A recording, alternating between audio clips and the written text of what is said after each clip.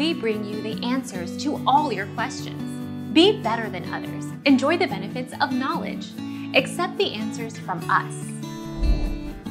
If you run into a validation error for a country that does not use zip codes, you can try to force the address through by entering 00000 as a replacement postal code. Using this false postal code should not cause issues, as it does not exist. Our mission is to provide accurate answers. We think without knowledge, it is impossible to live a balanced life. Be competent, be skillful. Thank you for watching. Don't forget to subscribe and hit the bell notification.